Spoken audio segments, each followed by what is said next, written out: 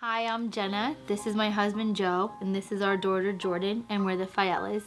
We're here to talk to you about our nonprofit organization, Jordan's Gifts. Joe and I met in the summer of 2014, and we knew after our first date that we wanted to be together. About 6 months later, we were married and expecting our daughter Jordan. At 12 weeks gestation, the doctors told me I had placenta previa. At 15 weeks, I had my appendix removed. And at 32 weeks, Jordan was born.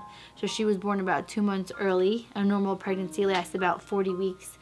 We spent about a month in the hospital, during which time Joe would go to work. I would go to the hospital to be with Jordan.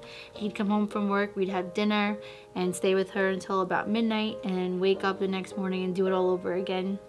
When we came home, we realized how much money we spent traveling to the hospital to see her.